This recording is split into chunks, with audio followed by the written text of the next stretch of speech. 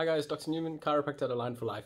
And this week I'm going to be discussing the right food to eat for your microbes or your gut bacteria. So what you eat isn't just nutrition for you, it also feeds the trillions of bacteria that live inside your gut. Every person is different, but if you want to improve digestion, lose weight and look after your general health, there are some broad principles to apply. So easy tips for your gut health. You want to make sure you eat a wide range of plant-based foods. A healthy gut has a diverse community of microbes, each of which prefers different types of food. Make sure you're eating more fiber. Most people eat less than they should. So things like fruits, vegetables, pulses, nuts, and whole grain feed healthy bacteria.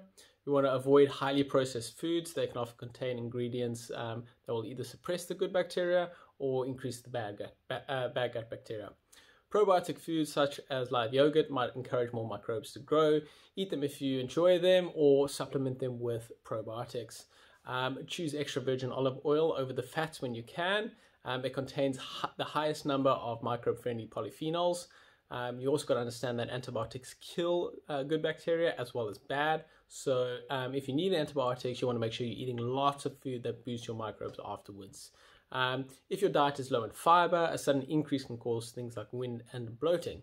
So this is less likely if you make gradual changes and if you drink lots of extra water.